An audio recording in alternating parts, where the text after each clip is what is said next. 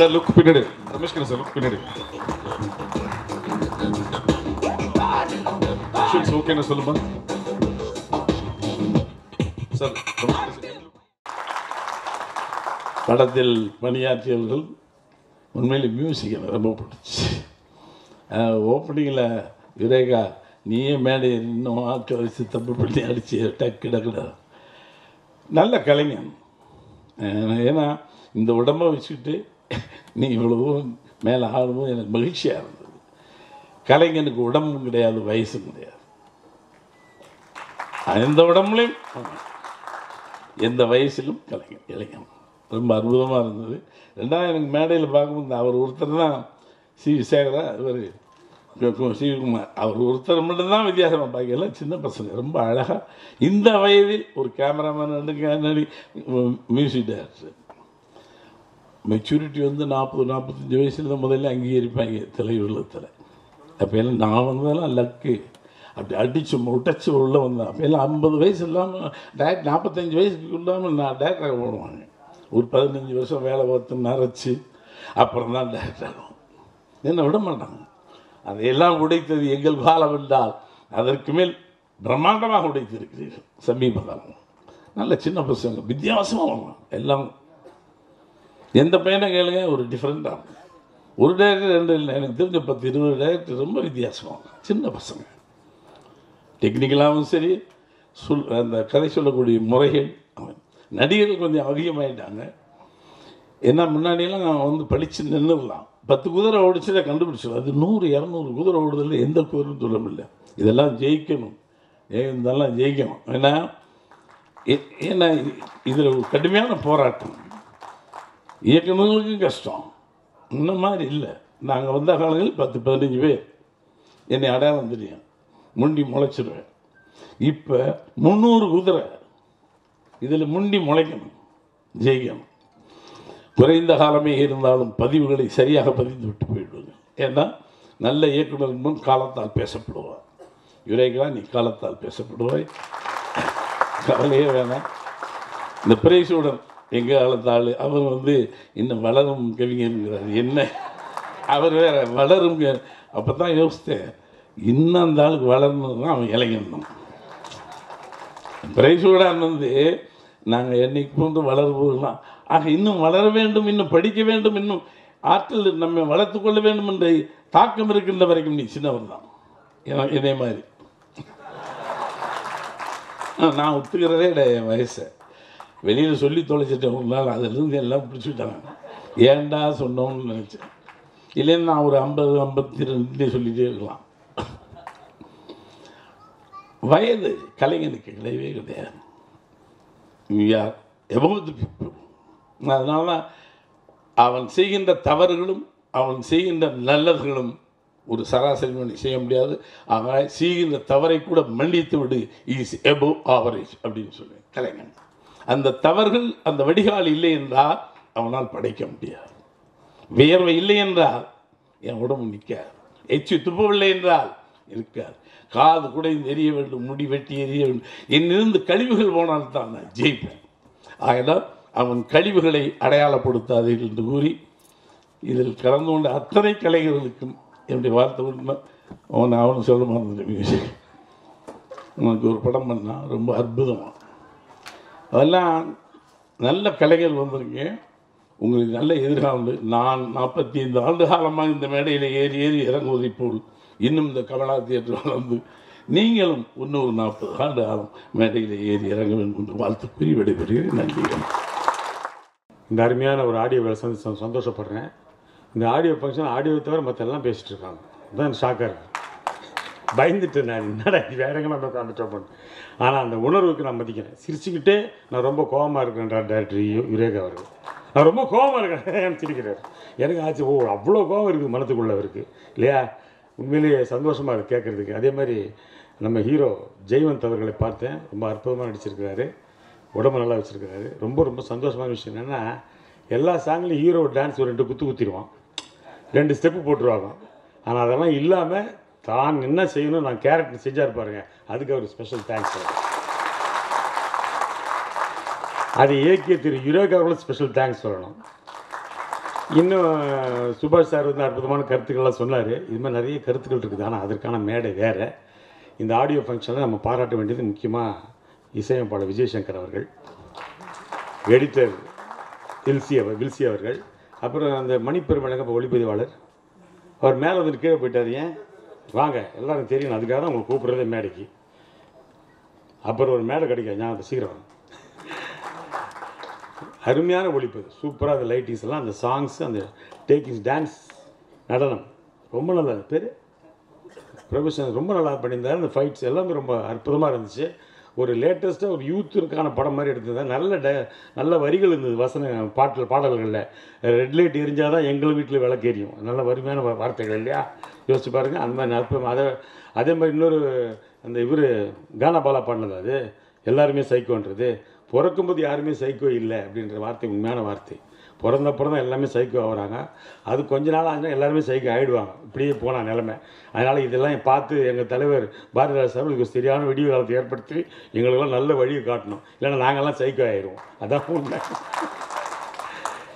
இந்த பாடல் வெளியிட்டு சந்தோஷப்படுறேன். கலந்துக்கிட்டு ஐயா மியூசிக் டைரக்டர் எல்லாம் வந்துருக்கு. எல்லாம் தெரிஞ்சவங்க தான். எல்லாம் ஃப்ரெண்ட்ஸு. பெஞ்சமின் ஆகட்டும், நம்ம திவாகர் யார் தேவராஜனை வேறு தாடி வச்சுட்டு முதல்ல மிரட்டுறாரு. தமிழில் பேசிக்கிட்டு நல்லா பண்ணியிருக்காரு. அவர் அற்புதமான கேரக்டர் பண்ணியிருக்காரு. நிச்சயமாக அந்த படம் மாபெரும் வெற்றி அடையணும். இது எல்லாம் வல்ல இறைவனாக இயேசு கிறிஸ்து நம்ம கேட்டுக்கிறேன். ஏன்னா யூரேகா ஸ்பெஷல் தேங்க்யூ. டேரக்டர் யூரேகா சாருக்கும் hero ஜெய்வந்துக்கும் congratulations. யூரேகா sir, thanks for giving me good role இந்த படத்தில். And ஹீரோக்கும் all the best. Thanks. காலம் கருதி திரையுலகின் முன்னோடி இயக்குனர் இமயம் உள்ளிட்ட அவையை ஒட்டுமொத்தமாக வணங்கி, ஆரம்பத்திலிருந்து அறச்சீற்றம் திரையுலகின் வெளியில் உள்ள வகையிலும் திரையுலகுடைய உள்ளுள்ள வகையிலும் வெளிப்பட்டிருக்கிறது. இப்போ தமிழ் சினிமாவில் எங்கள் 2 பேருக்கு பிரச்சனை பேசி தீர்த்துக்கிறான்னா, அப்புறம் என்ன ஆனிச்சுன்னா பேசுனா சரியில்லை தீர்த்துட்டேன் அப்படிங்கிற மாதிரி இல்லாமல் நியாயமான கோரிக்கைகளெல்லாம் எங்கெல்லாம் எதிரொலிக்குதோ அங்கெல்லாம் நிச்சயமாக அதுக்கு ஒரு விடியலும் முடிவும் ஏற்பட்டே தீரும். அதனால் இந்த படத்தினுடைய இயக்குனரும் கவிஞருமாகிய யுரேகா அவர்களுக்கும், மதிப்பிற்கும் மரியாதைக்கும் உரிய இசையமைப்பாளர் விஜயசங்கர் அவர்களுக்கும், சில பேர் எந்த இடத்துக்கு போனாலும் அந்த இடம் சந்தோஷமாக இருக்கும். சில இடம் எப்போ தான் அந்த இடத்த விட்டு போனாங்களோ அப்போ தான் இந்த இடம் சந்தோஷமாக இருக்கும். அதனால் இந்த விழாவில் கலந்து கொள்பவர்களை வைத்து இந்த படத்தினுடைய வெற்றி, அதுலேயும் டிஸ்ட்ரிபியூட்டராக இருக்கிறவர் பார்த்துட்டு வந்து சந்தோஷமாக இங்கே நிற்கிறாருனாலே படத்தை 100% அவர் உள்வாங்கியிருக்கார். இல்லைன்னா வரமாட்டார் இல்லையா? 400-500 படம் கிட்டத்தட்ட பாட்டு எழுதிட்டேன். அதனால் நிச்சயமாக இந்த படங்கள் வெற்றி அடைந்தால்தான் எங்களை போன்ற வளர்கின்ற கவிஞர்களுடைய வயிறு நிறையும் என்பதை மட்டும் சொல்லி வாய்ப்புக்கு நன்றி பாராட்டி அமைகிறேன். நன்றிகள், வணக்கங்கள், பலப்படும். இயக்குனர் இமயம் திரு பாரதி ராஜா சார் அவர்களுக்கும், மேடையில் அமர்ந்திருக்கும் கலையுலகை சார்ந்த நண்பர்களுக்கும், இங்கே இதை காண வந்திருக்கும் ரசிகர்களுக்கும், நமது பத்திரிகை, தொலைக்காட்சி, இணையதள பண்பலை நண்பர்களுக்கும் வணக்கம். முதல்ல இந்த படத்தை தயாரித்து நடித்த ஜெய்வந்த் அவர்களுக்கு நன்றி. ஏன்னா இப்போ ஒரு படம் எடுக்கிறது ரொம்ப கஷ்டம். முதல் இது, அதுக்கப்புறம் அது ஃபஸ்ட் காப்பி வரைக்கும் எடுத்துகிட்டு வர்றது, தென் ரிலீஸ். ஸோ இது எல்லாமே பிளான் படி கரெக்டாக போயிட்டுருக்கு அப்படின்னு சொல்லிட்டு யுரேகா எனக்கு சொன்னார். ஸோ அதுக்கு எனக்கு அவரோட வாழ்த்துக்கள். அண்ட் தென் டெக்னீஷியன்ஸ், ஆக்சுவலி நான் ஆரம்பிக்க வேண்டியது இருக்குன்னு நினச்சேன். பட் ரமேஷ் கண்ணா சார் வந்து எல்லாத்தையும் ரொம்ப ஃப்ரீ பண்ணி விட்டார். ஏன்னா ஃபஸ்ட்லேருந்தே பயங்கர ஹீட்டடாக இருந்தது யுரேகா அவர்கள் ஆரம்பித்தது. அண்டு நானும் முதல்ல இந்த இன்றைய ஹீரோ ஆக்சுவலி இசையமைப்பாளர் விஜயசங்கர் அவர்களுக்கு வாழ்த்துக்கள். பாடல்கள் ஒரு டிஃப்ரெண்ட் டச்சஸ் இருந்தது. அண்ட் இன்ஸ்ட்ருமெண்டேஷன் யூஸ் பண்ணதும் ரொம்ப நல்லா இருந்ததுன்னு நினைக்கிறேன். அவருக்கு வாழ்த்துக்கள். And as well as cameraman Perumal, எனக்கு அசிஸ்டண்ட்டாக இருக்கும்போதே பெருமாளை தெரியும். மதுரை சம்பவம் ஒர்க் பண்ணியிருந்தாப்புல, ரொம்ப நல்ல ஒர்க் பண்ணியிருந்தாப்புல. ரொம்ப ஏன்னா ஒரு குயிக்காக எடுத்த படம், பட் அதில் ரொம்ப சிறப்பாக இருந்தது. அண்ட் எல்லா டெக்னீஷியன்ஸ்க்கும் இன்க்ளூடிங் எடிட்டர் வில்சி எல்லாருக்கும் என்னுடைய வாழ்த்துக்கள். யுரேகா முதல் படம் மதுரை சம்பவம், எனக்கு பல அனுபவங்கள், நல்ல அனுபவங்கள் இருக்குது. அதில் ஒரு விஷயம் ஸ்பெஷலாக சொல்லணுன்னா, ஆக்சுவலி ஒரு கதை, திரைக்கதை, வசனம், பாடல்கள், இயக்கம், நடிப்பும் இருக்குது அவருக்கு. அது மாதிரி எல்லாமே நிறைய பேர் பண்ணுறாங்க. பட் இவர் ரொம்ப ஈஸியாக பண்ணவர். ஈஸியாக இந்த சென்ஸ் இப்போ நிறைய பேரை வச்சுக்காம இவர் ஒரே ஒரு அசிஸ்டண்ட்டை வச்சுட்டு பண்ண ஒரு படம் தான். ப்ரீ ப்ரொடக்ஷனை பற்றி பேசுகிறேன் நான், மதுரை சம்பவம். ஸோ அவ்வளோ ஒரு ஹெவி ஸ்கிரிப்ட் கூட அவரோட இண்டிவிஜுவல் டேலண்ட்டு தான் அதில் வந்ததே தவிர பல பேரோட இது இல்லாமல் இருந்தது. So is very talented. அதே மாதிரி அவர் ஒவ்வொரு படத்துலேயும் வித்தியாசத்தை கொண்டு வந்திருக்காரு. மதுரை சம்பவமாக இருக்கட்டும், தொப்பியாக இருக்கட்டும், சிவப்பு எனக்கு பிடிக்கும். அது ஆக்சுவலி சமூகத்துக்கு ரொம்ப தேவையான, ஈவன் அரசு அதை கன்சிடர் பண்ணணும்னு நான் அந்த படம் பார்த்தப்போ சொல்லியிருந்தேன். அந்த மாதிரி ஒரு மெசேஜ் இருக்கும். அண்ட் காட்டுப்பய சர்க்காலி, இந்த கதையும் எனக்கு தெரியும். ரொம்ப சமூகத்துக்கு தேவையான ஒரு கதை. ஒவ்வொரு படமும் வேறு வேறு ஜானராக இருந்தாலும் அதில் ஒரு விஷயம் தெளிவாக இருக்கும். சமூகத்துக்கு தேவையான ஒரு விஷயம் அதில் கண்டிப்பாக இருக்கும். ஸோ அது மாதிரி இந்த படமும் அவர் பண்ணியிருக்காரு. அண்டு வித்தியாசமாக எல்லாத்தையுமே பண்ணணும்னு நினைக்கிறவர். அதே மாதிரி இந்த ஆடியோ ரிலீஸை வந்துட்டு அவரே பாடி எழுதிய பாடலை அவரே அதை ப்ரெசென்ட் பண்ண விதம் ரொம்ப நல்லா இருந்தது. யுரேகா சூப்பராக இருந்தது. Thanks for that. அண்ட் இப்படி எல்லாத்தையும் வித்தியாசமாக பண்ணுற அவர் இந்த படம் காட்டுப்பய சர்க்காலையும் நிச்சயமாக வித்தியாசமாக இருக்கும்ன்ற ஒரு நம்பிக்கை இருக்குது. இது மிகப்பெரிய வெற்றியடைய எனது வாழ்த்துக்கள். Thank you very much.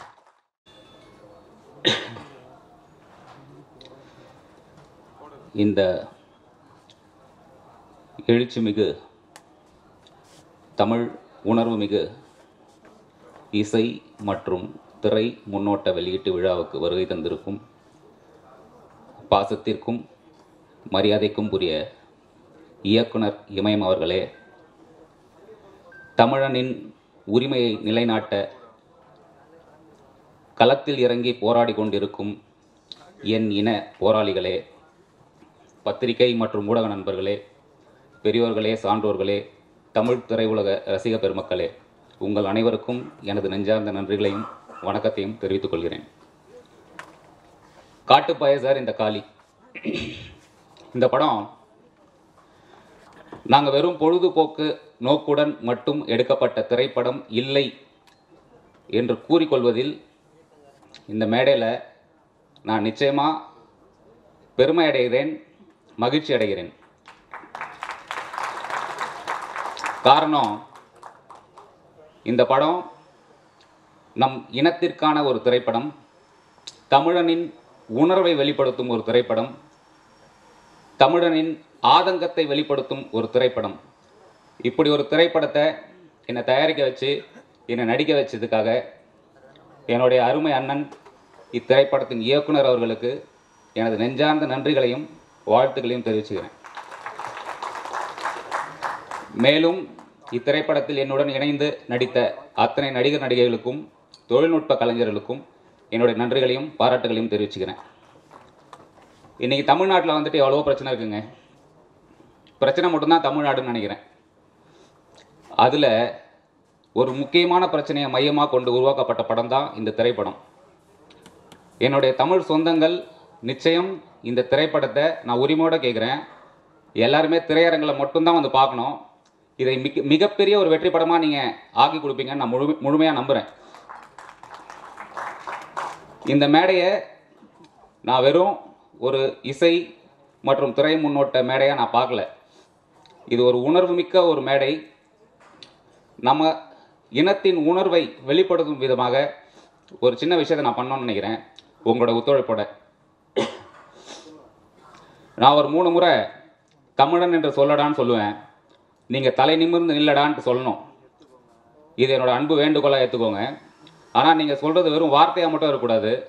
நம்மளுடைய உணர்வு, நம்மளுடைய ஆதங்கம், நம்மளோட கோபம், இது எல்லாத்தையும் பிரதிபலிக்கும் விதமாக இருக்கணும். இந்த ஒட்டுமொத்த அரங்குமே அதிரும் அளவுக்கு உங்கள் குரல் இருக்க வேண்டும் என்று நான் வேண்டி விரும்பி கேட்டுக்கொள்கிறேன்.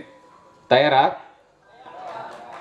தமிழன் என்று சொல்லடா, தமிழன் என்று சொல்லடா, தமிழன் என்று சொல்லடா. நன்றி, நன்றி. எனக்கு இந்த வாய்ப்பு அளித்தமைக்கு நன்றி பாராட்டி விடைபெற்றுக் கொள்கிறேன். வாழ்க தமிழ், வெல்க தமிழ். வீழ்வது நாமாயினும் வாழ்வது தமிழாகட்டும். நன்றி.